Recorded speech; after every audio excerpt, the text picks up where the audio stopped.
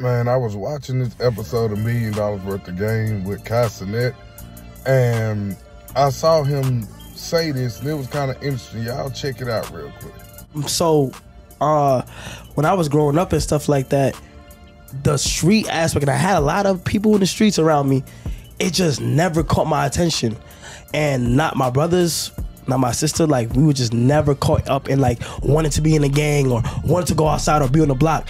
And I think the reasoning for that, and it saves, and it saves a lot of people, bro, video games. Like, low-key, I was in the crib just gaming, bro. I was playing video games all day, watching YouTube. I grew up watching, I'm running home to watch my favorite YouTuber's video. You feel what I'm saying? Or seeing when the next game coming out, and I was just in my house just playing the game all day. I did not want to go outside.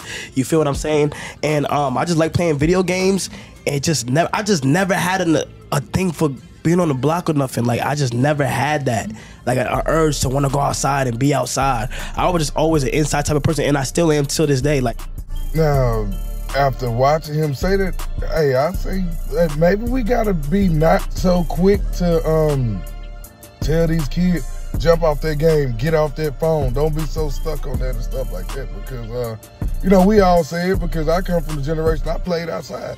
I like to play outside. I used to love to play outside. Like, you know, that was fun to me. I used to be out there riding my bike, making clubhouses and stuff like that, like doing all type of outside activities.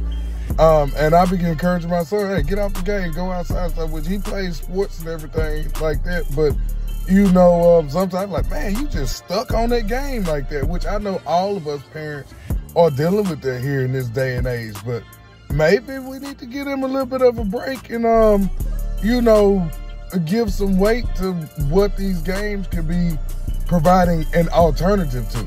That's what I would say. Like, you know, to where I understand about the socialization of the kids and, you know, what we're dealing with as far as, you know, them being so stuck on the phones they can't socialize and stuff like that. But, hey, that's on us to deal with. I'm just looking at how this young dude said video games kept him out of trouble, and it kept him locked into, you know, it gave him a positive outlet. And, like, you know, to where he translated some video games into multi-million-dollar contracts. So, like, he's successful now. So, like I said, maybe we got to approach this thing a different way.